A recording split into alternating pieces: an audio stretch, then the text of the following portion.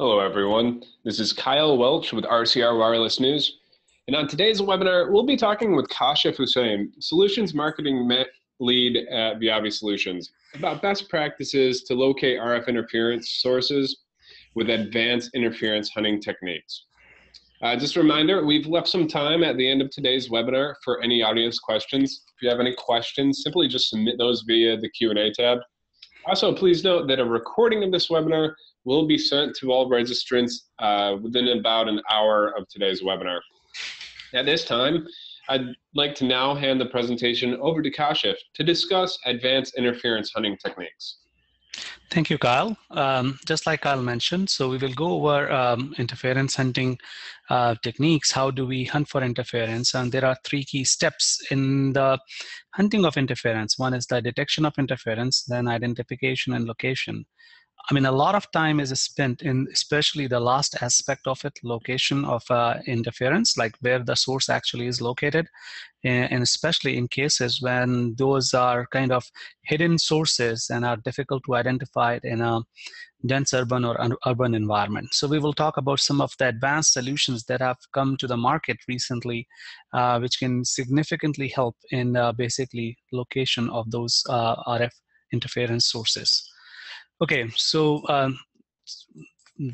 we will go through a couple of few things, right? First, we will talk about what interference is, what kind of interferences are out there, what are the tools of interference that are available to the users. Then we will talk about the detection of interference, and then similarly identification, location, and then we will have a summary and we'll close with questions. So next slide. I mean, in this one, basically, so what is interference? I mean, RF signal is all over the place. I mean, if you look at the top left-hand side, top right-hand side, as a 24-hour view of RF spectrum from 0 to 3 gigahertz, you can see that there is a lot of energy that is being available almost or being transmitted almost 24 hours a day. And especially in the cellular spectrum, of course, there is signal available, coming out or transmitted in the TV, Wi-Fi, NAF, AM, FM bands as well. But you can see there is a constant transmission, and all this energy that is being transmitted can be a potential source of interference if there are some anomalies or the RF is not controlled, or there are some mistakes that are made in the field. So what actually is interference? It is actually the unwanted energy, I mean, because of a combination of emission, radiation, conduction, induction, and when that energy is received in a receiver, basically, and if it causes any kind of performance degradation or loss of information, so it can impact your capacity, it can impact your throughput, it can impact how a user sees the network or how they communicate in the network, whether it's a voice service or whether it's a data service. And if your signal to noise ratio is worse, then of course you will see those degradations. So that's basically the idea, that when you have that kind of signal which is impacting your receiver sensitivity or desensitizing your receiver, or in any way impacting the receiver, that's interference. Now, the one thing is, from an interference point of view, whether interference is basically is a forward link scenario, or basically a downlink scenario, or it's an uplink. Actually, interference impacts both uplink and downlink. But there are certain reasons. One of the key reason is the limited power of the mobile device. A mobile device only transmits at around 200 milliwatts. Generally, in all the modern devices, they cannot transmit more than 200 milliwatts, which is 23 dBm. Now, for it to close the loop to the uplink, that's the maximum it's allowed to. Now, imagine if your noise floor is going up, then in that case, the device will have a difficult time, right? And it is also causing interference not to the users within that network, but also to the surrounding cell sites as well. On the downlink, interference can have a similar impact as well, but there is, you see more impacts on the uplink, user trying to close that link because of the limited power. On the downlink, you have up to 20 watts in some cases. Sometimes you can get a little bit higher than that, but 43 dBm is typically what you see. And down below, you see the orange traces indicating the interference, and depending on the type of the channel, right? So one is a much narrower channel of CDMA versus the WCDMA channel, and interference can impact significantly in all of these technologies as well as LTE. Now, where does all of this start? So RF signal is generated whenever you are going to basically transmit, right? I mean, if from the very get-go, the idea of modulation is to send that signal to a much further distance. So what you do, you actually superimpose it on another signal and basically modulate it. When you do that, you also generate, and any device will generate harmonics. And harmonics are usually the component, frequency components, that which are the integral multiples of the original signal, right? And for when generally broadcasting transmitters are designed such that they minimize the emission of these harmonics. So they may be there, but they are either filtered out or they are at such a low power that they may not impact any other device around it, right? But sometimes due to malfunction or device inaccuracies or things like that, you may see some harmonics may be coming really too strong. So that can be one of the many reasons of interference just from the start, right? The other one we have heard a lot since the deployment of multi-carriers in the last 10, 15 years is PIM, passive intermodulation. So what is passive intermodulation? So just to give you an idea, on the right-hand side, you see you have a WCDMA wideband channel and a GSM channel. When the two signals of different frequencies are applied to a nonlinear circuit, then intermodulation products are generated. These are the sum and difference frequencies, right? So for example, as you can see in this case, a PIM can be generated at 846.8 megahertz, which is a sum and actually a difference product at its second harmonic of it. If you look at it, 869.2 and 891.6, and that can be a cause of interference on the uplink. Now, harmonic distortions are present, and those multiples can further increase that. So what causes passive intermods? Typically what we have seen, any issues with like the electrical joints, for example, if you have corroded coax cables, you have connectors which are going bad. One of the examples which I've shown on the right hand side, the rusty bolt effect, which acts as a diode actually, and that can also cause passive intermods. So any nonlinearity in the overall circuit can generate passive intermods, which is another source of interference and disruption, or basically degradation of the RF network. In addition to that, you will also see intentional radiators. One of the big problems that we have noticed is like the bidirectional amplifiers, right? When there is not enough isolation between the service antenna and the donor antenna.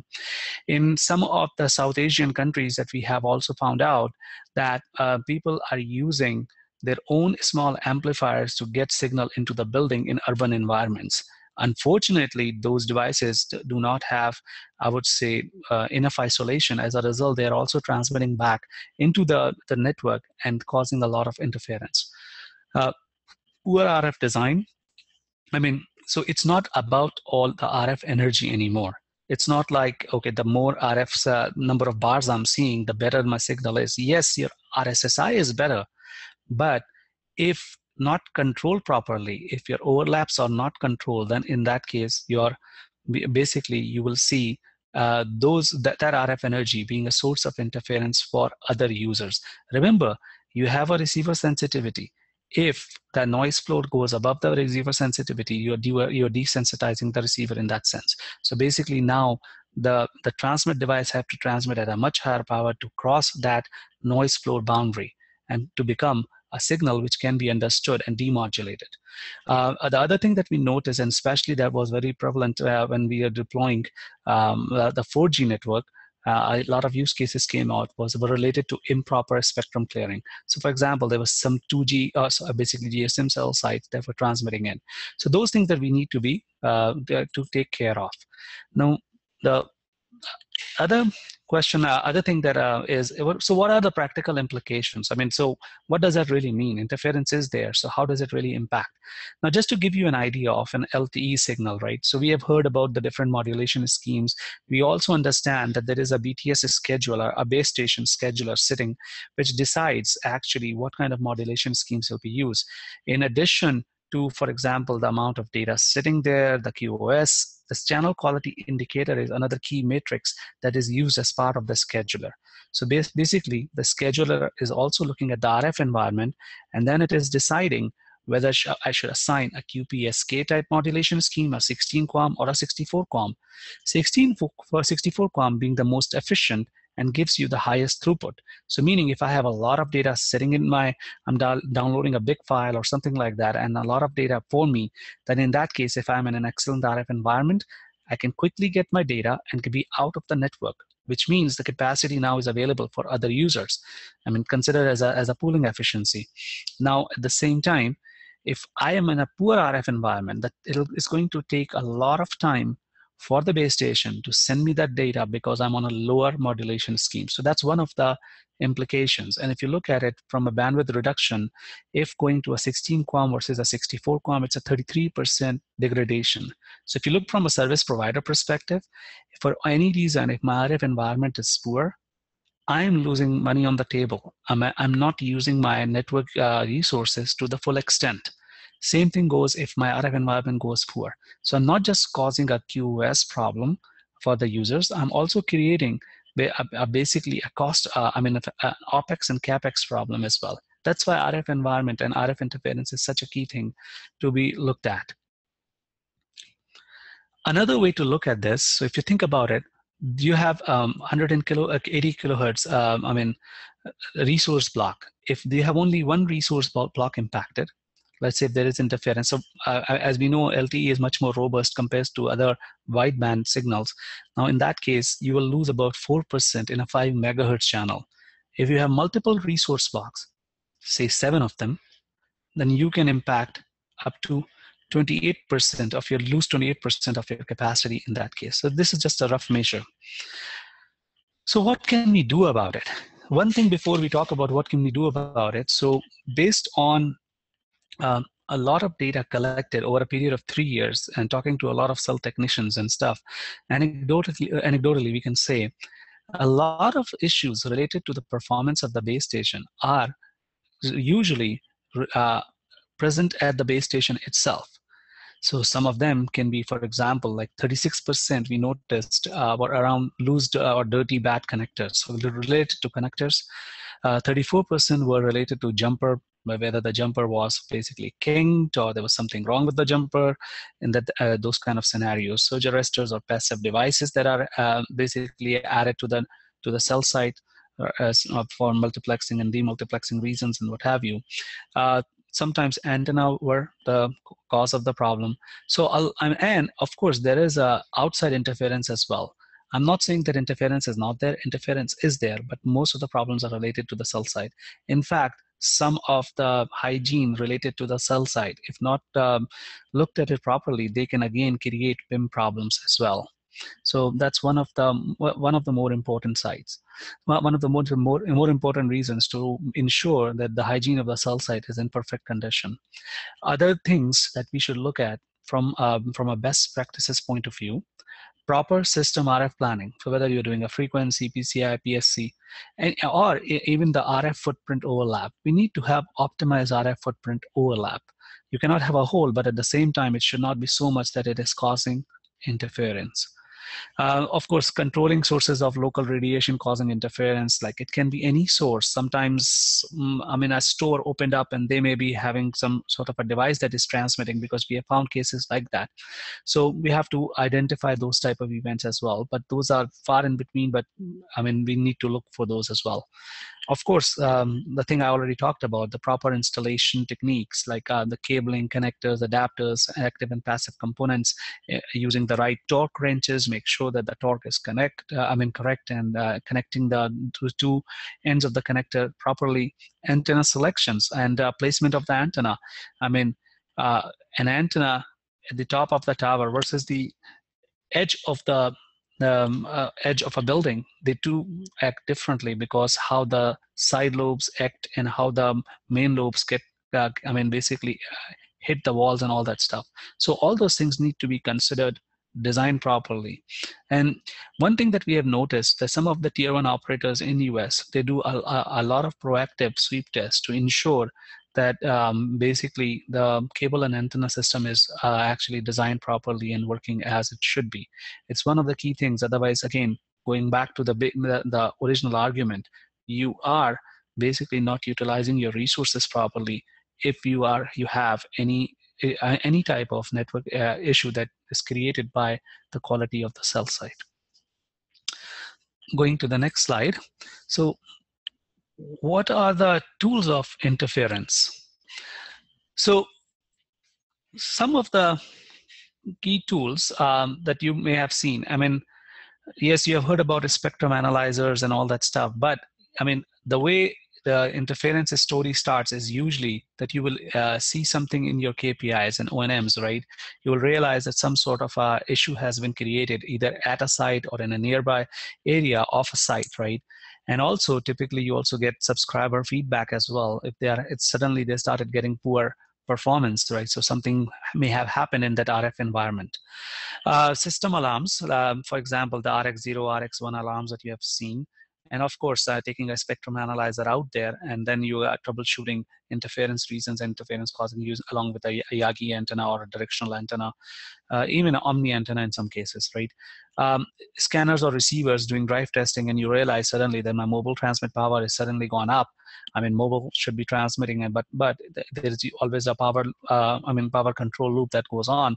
But if the mobile is constantly transmitting power at high, it means there is something wrong in the network. I mean, and then finally, there are more in some of the newer solutions that are coming to the market, which are related to interference location tools. And we will talk about that. And one of the key new features or solution actually we have introduced as well along the same lines, which can help users to quickly identify interference sources, actually locate interference for them.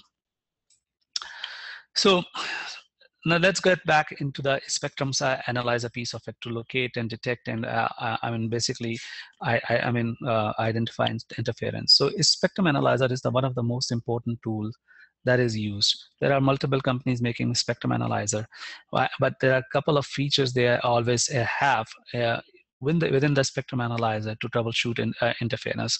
Features like interference analyzers along with the spectrum analyzer, right?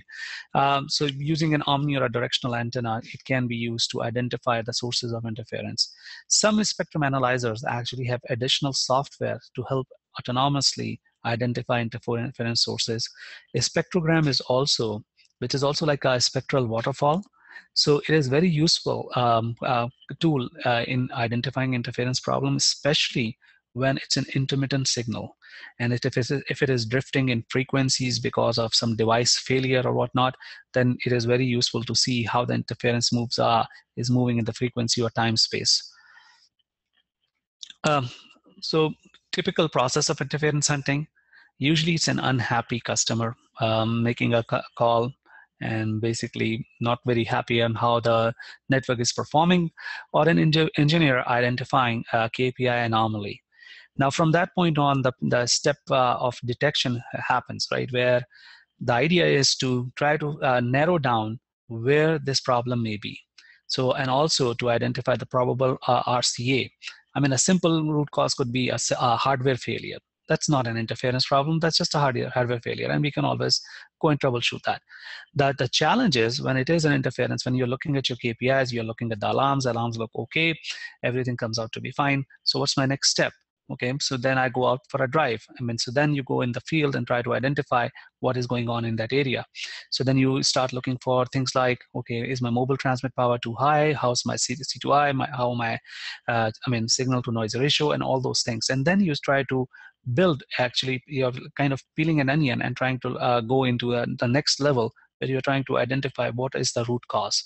Once you identify that, okay, yes, it's potentially interference related problem, then you may have to run some tests at the site to identify what kind of interference it is. Is it some sort of a cellular band interference that is causing it, or it is something, an external source, or maybe it's an internal, like a PIM what got generated. Some hardware may have created this kind of a situation in there, right? So then from that point on, if it's a PIM or something in the cellular band, it's much easier to troubleshoot. But if it is an external source that just suddenly started, right, then in that case, you will have to go and locate that source and maybe work with that. I would say the transgressor, or basically the source that is shooting all the signal into your network, and to ask them to turn it down, basically. because they are doing that, because that's an illegal operation in that case. However, the challenge with the whole thing is you need experienced resources, and there's a significant amount of time required to locate interference. And that's where we'll talk about autonomous solution, which can significantly reduce the time to locate interference, and you don't need too many experienced resources. A single engineer with decent training can easily perform that activity. Okay, so now going into the detection phase of it. But before we go into the detection phase, I want to spend some time to get an understanding of the basic noise floor, what that means, what does the sensitivity of a product really means, and how does frequency play a role in basically your power calculation. So, I mean, we are all aware of this equation, the noise floor equation. So if you look at it this way, right? So your Boltzmann constant, which is K, and temperature usually is constant. So the noise, the power is basically directly proportional to the bandwidth. And if you look at on the left-hand side, as you double your bandwidth, your power goes up by 3 dB. And if you look at the second part of the slide, your noise power is, which is basically your noise floor, is present for different technologies, and it's at a different level. So your signal has to come at least stronger than that value. Now, assuming if there is interference added into the system, this noise value becomes much worse. Now your signal has to come much stronger than that to the radio so that it can basically be demodulated at the base station. So the point here is wider bandwidth signals contain more power than narrower bandwidth signals. And the other thing is that when you are measuring power, it is essential to understand the time and frequency implications of that.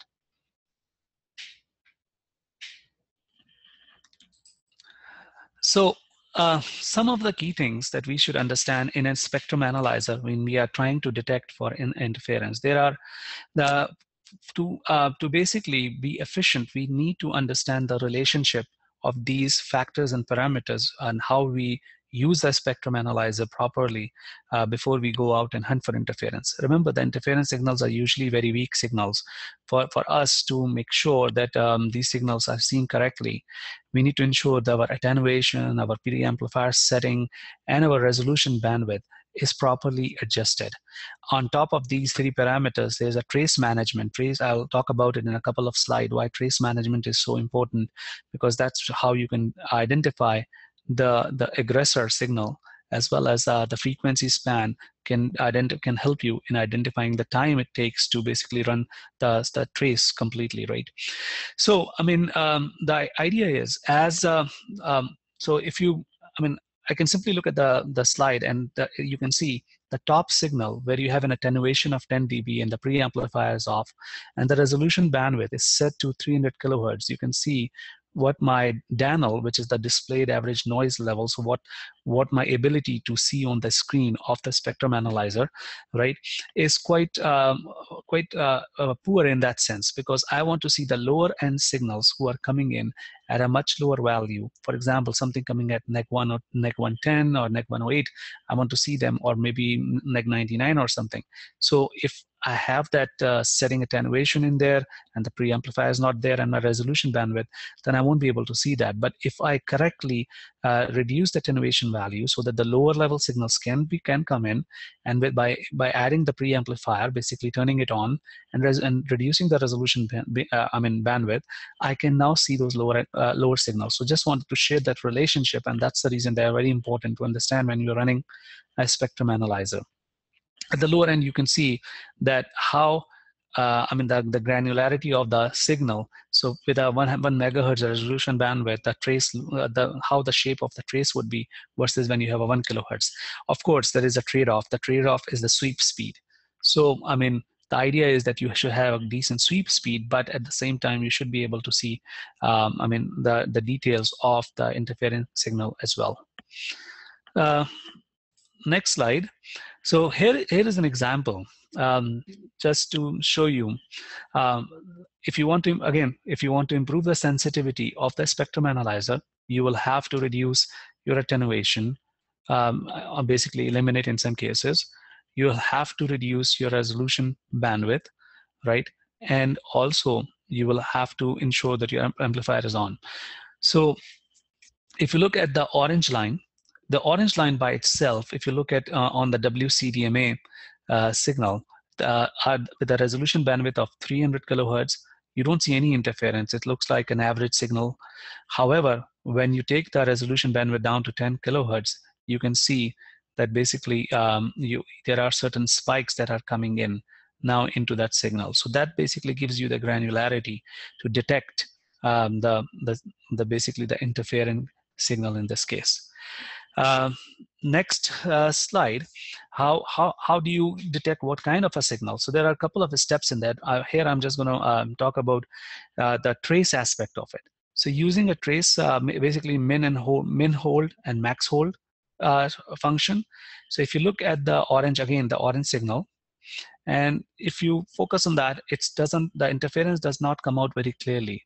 But because you're looking at an uplink signal, so which is not a constant signal. Basically, it is coming at different time frames. That in that case, if you look at the maximum hold, you can see the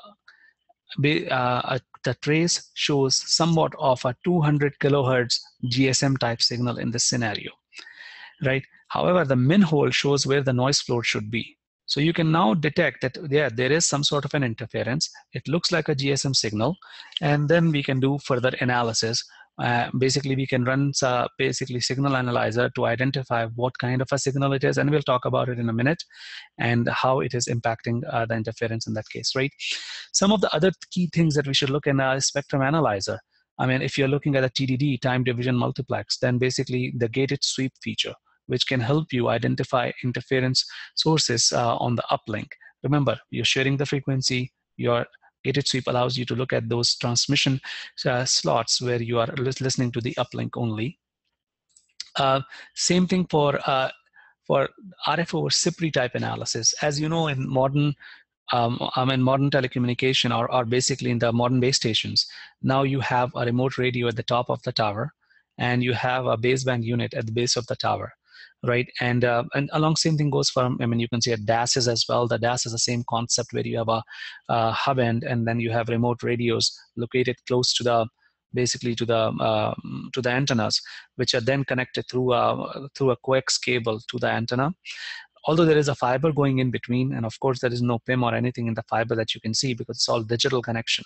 However, you can still see if there is on the coax lines, if you see any problems there, you can identify any sources of PIM, not just in the antennas, but or the coax lines, but also if there is a problem with the remote radios as well. So RF over CPRI, if the spectrum analyzer supports RF over CPRI analysis, then you can also look for internal PIM issues. You can also identify external interferences through basically RF over CPRI chain that goes between the baseband unit and the radio unit. Another example of that, I mean, if you want to see the MIMO diversity, or if there is a problem between the two antennas, you can also do an analysis based on that RF over CPRI. The reason I use RF over fiber, because there are two different standards. One is the OPSI standard, and one is the CPRI standard. Some spectrum analyzers offer both solutions. They support both OPSI as well as CPRI. So, I mean, you can just switch between them and do that analysis. And this is just another view of the spectrogram. So spectrogram truly helps you, especially in cases of comparing two different antennas, as well as comparing different times and frequencies. So that's a very useful tool in that case. Now, we were talking about the detection of it. Now, let's go to the identification aspect of it. Now, to identify, if you can run, there are certain test actually modules that are already in a spectrum analyzer and that you can run.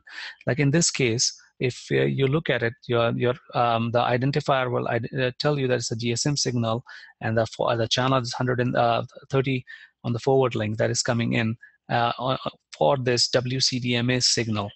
So basically, I mean, if you are running an interference analyzer, then in that case, you can identify the source of interference, especially if it's in the cellular spectrum. So going into the next slide, the signal analysis can literally tell you actually where the signal is coming from. For example, in this case, it can tell you site 60, site 36 was the transgressor, and that's where the signal is coming from because it can do the demodulation, and it is impacting site 267 WCDMA. So that's basically makes life easier in that case. The next aspect of it is the location, which is very tricky and takes a lot of time, and especially in traditional testing. So traditionally, what users do once they identify that there is an external interference, let's call it some transmitter that is not behaving the way it should be, maybe there's a filter failure, or maybe a bidirectional amplifier that is not transmitting the right way, and you have identified that there is a source of interference in the neighborhood, then what you do, you take your spectrum analyzer with a directional antenna, basically call it as a directional receiver, and you start measuring that signal.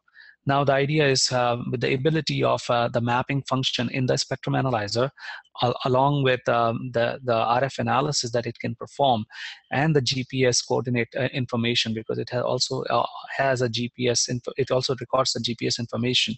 You can basically literally move your antenna around and see where the strong signals are coming from, and you can draw basically the straight lines to the source. And by doing it at 3 different locations, a small green circle is formed on the spectrum analyzer in this case, and it shows you a smaller radius for locating the interference.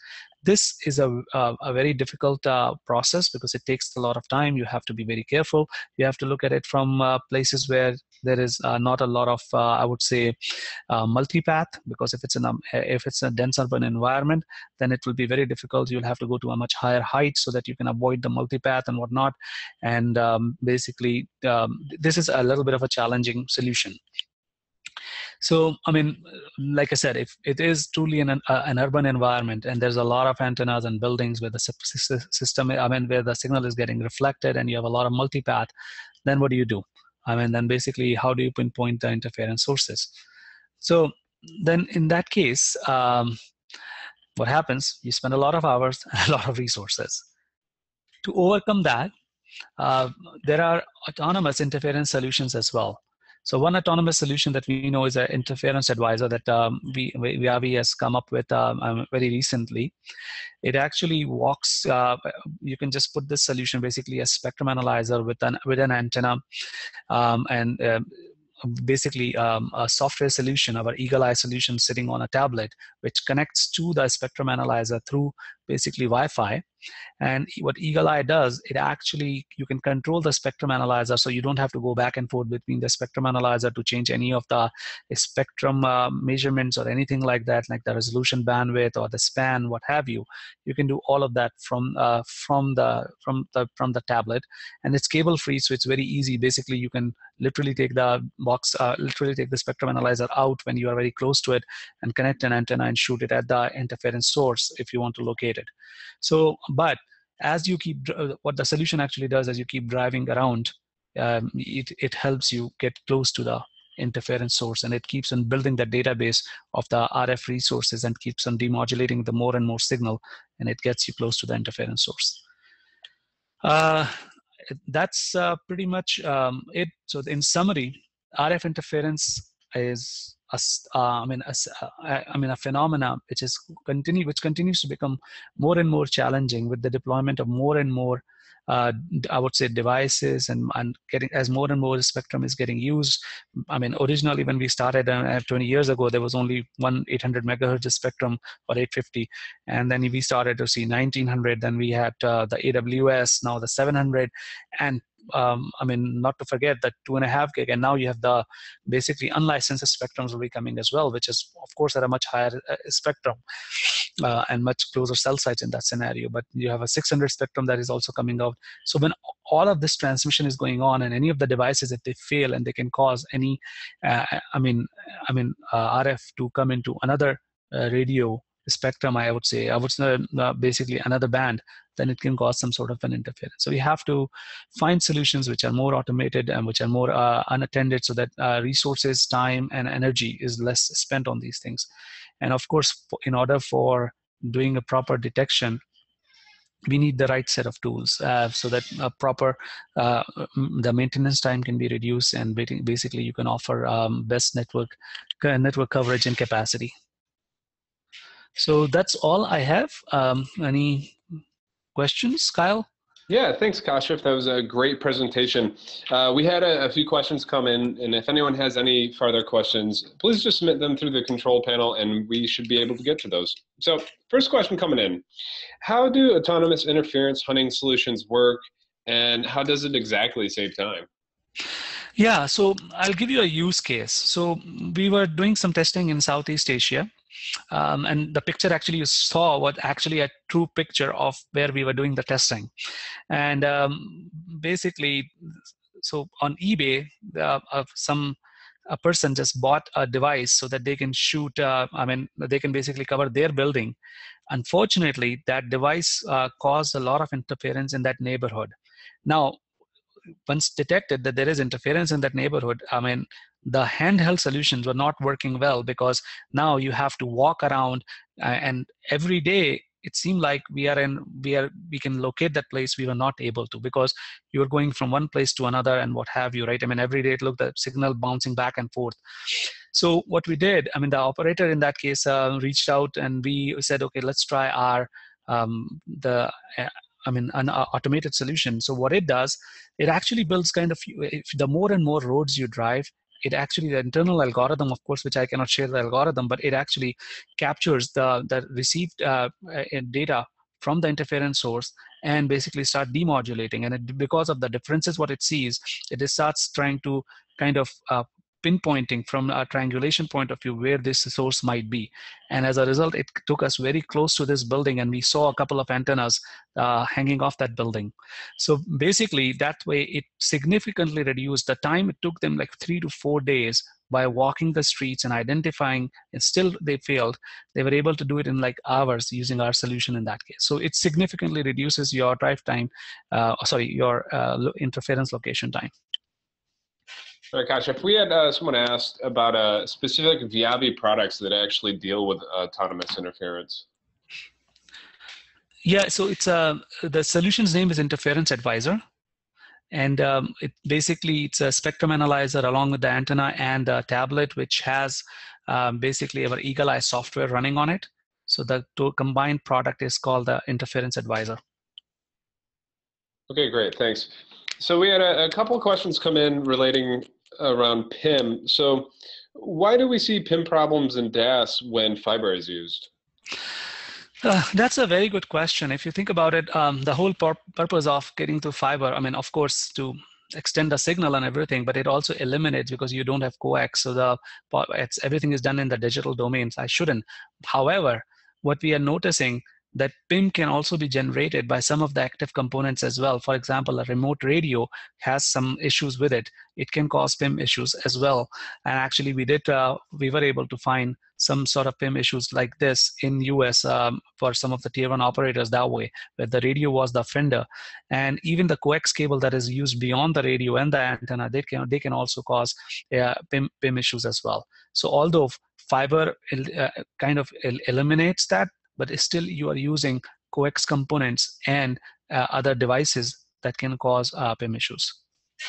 Okay, and next kind of PIM related question. So if someone has a rusty shaft in their place, let's say on top of a roof that is about 20 feet high, in front of the antenna, can that be the cause of external PIM if you only have one frequency band signal at the site, or do you need to have differing bands at the site to cause PIM?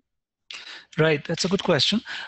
Basically, for a PIM to generate, you need at least two or more different signals to be present, because because usually what happens that one signal will always have its own filter and everything, but the combination of the two signals, that's why if you remember back in the day when we only had one carrier, we never needed any PIM testing or anything like that. But with the introduction of multiple carriers, and when we were transmitting, let's say 800 and 1900 together, and then as we can continue with AWs and what have you, and we were using, of course, the similar cables and what have you, then in that case, guess what? when you have multiple bands signals being transmitted, those combinations and their products, and as well as their I think there's sum and difference products, basically they cause interference. Okay, so next question coming in, back to the automated solution. You talked about how many bearings can it measure to isolate the source, and how many bearings does it have? I think I'll have to take that question to my design team to get back. Sorry, Kyle. So. Okay, no worries. So next one coming in. So what is the best way to measure in a high density of transmitters environment? High density of transmitter environments, you mean interference? So yeah. I'm going to assume it's the question is related to interference in this case, right? So I mean, technically, if every transmitter is behaving the way it should be, for example, I mean, you can have, like I said, you can have multiple transmitters like at different bands, right? Everything should work fine. It is always when there is a problem, because you have filters on the transmit side as well, right? And of course, on the receive band, the signal should not be coming in.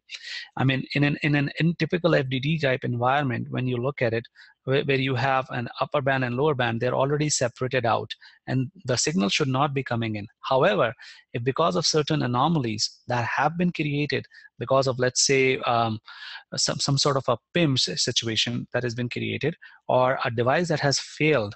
For example, we talked about the bidirectional amplifier in that case, right? Or somebody who is sending unknown signals or illegal transmission. For example, when people have certain Wi-Fi devices hitting some other signals, what have you, only then you should see interference problems. Doesn't matter if you have 4 or 5 different frequencies used at a base station in one location. Only if there is a problem the way they are conducted. Remember the best practices slide I talked about? As long as we have proper filtering, we have the proper site maintenance activities going on, all of this should work fine, and you should not have any reason for interference. In situation where there is a failure in any of the components, or if the site hygiene, meaning the connectors had a problem, you had issues with the cell site itself, you have a jumper which was kinked, or there's a bullet hole in the cable, or the antenna was bad, only in those situations, these transmission bodies can impact and create other products as well. Okay, we had a couple questions referring to LTE uplink. So is there any way to quickly locate and identify LTE uplink interference? Quickly, that's a very loaded question. It's very much similar. You will see that the whole technique is very much similar the way you do interference hunting anyway. It will always be, so now we are talking about the detection aspect of it. First, you have to identify whether it is even an interference or not, right? Because when you start testing, the first thing you look at your KPIs, you look at your alarms. The first step is to look at the alarms. Is there anything wrong with the cell site? Because you don't get any interference kind of alarm. All you get is there is a problem with the cell site. Either the customer is unhappy, or you are seeing KPI anomalies where let's say your target was to have 0.8 drop calls and 0.9 failed connection attempts, or basically, or availability or retainability we are talking about, right? And then your throughput. If those parameters are not within the bounds, then the next step is you start looking at your KPIs. And then starting from your KPIs and the logs that are collected at your O&M system, right, basically, then you go and look at that and try to analyze if there are any problems within those logs. And it's kind of peeling an onion, like I said before, right? So it's a multi-step process. You have to go through identifying if there is really an interference problem or not. Once you realize that there is a localized site-related problem, or a few sites, a few sectors involved in that area, then you go to the cell site, and then from there you try to identify.